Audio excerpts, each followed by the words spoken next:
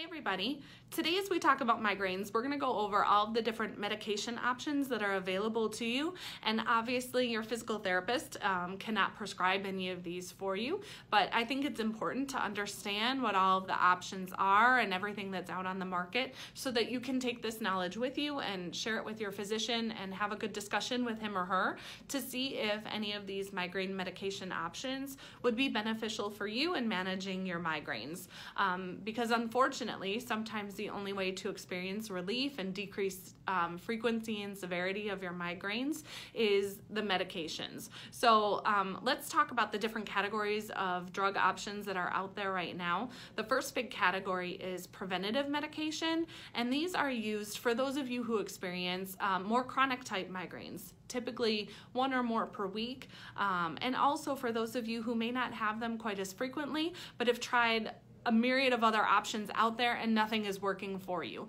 So sometimes these preventative type meds are a benefit to you as well.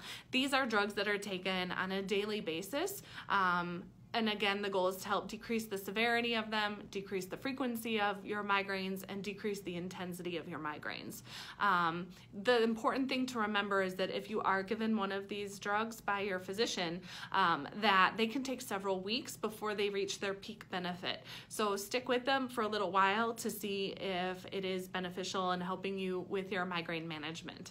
There are different types of drugs out there that are fall into this preventative type category. The first one is actually blood pressure medication. Different beta blockers and calcium channel inhibitors have been beneficial in management of migraines. Drugs like atenolol and verapamil have been consistently used with those suffering and dealing with migraines, as well as different antidepressants. We talked about the link between serotonin when we talked about migraines before, as well as so serotonin's role in migraines and its link to depression type symptoms as well. So sometimes these antidepressant type medications are used in migraine management also and are very effective, as well as anticonvulsants such as gabapentin and topiramate.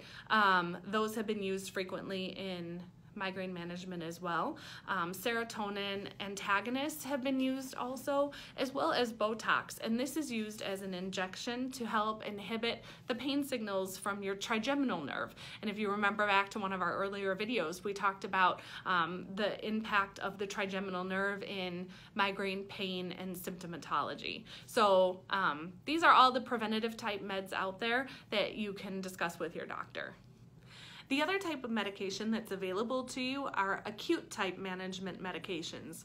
These are taken once you've already started to experience the first signs of your migraine, be it an aura or head pain, whatever warning signs that you get that your migraine's gonna start, this is when you would take these type of medications. The goal of the acute management drugs that are available to you is to stop your migraine in its tracks, and they're usually effective within 2 to 4 hours of the onset of your symptoms. So the goal is within that 4-hour window that you are able to get back to fully functioning within your life and staying out of that dark room until you feel better.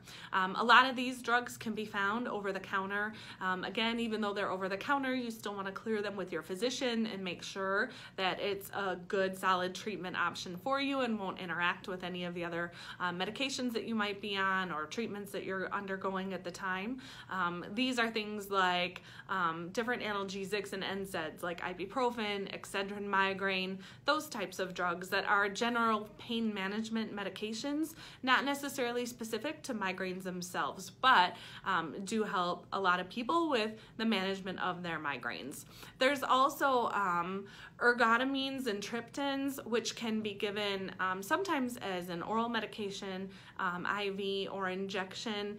Some of these even come in nasal spray form.